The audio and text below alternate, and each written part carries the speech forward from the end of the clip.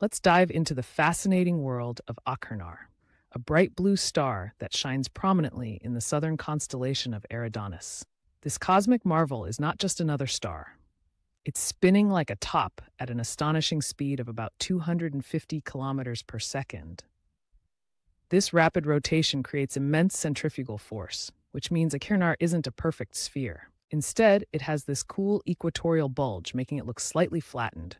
It's a fantastic reminder of how dynamic and weird our universe can be. But that's not all. Achernar's spin also messes with its temperature. The poles, they're blazing hot. But head over to the equator and you'll find it's noticeably cooler. This stark temperature contrast happens due to its crazy rotation speed, showcasing how intricate these celestial bodies can be.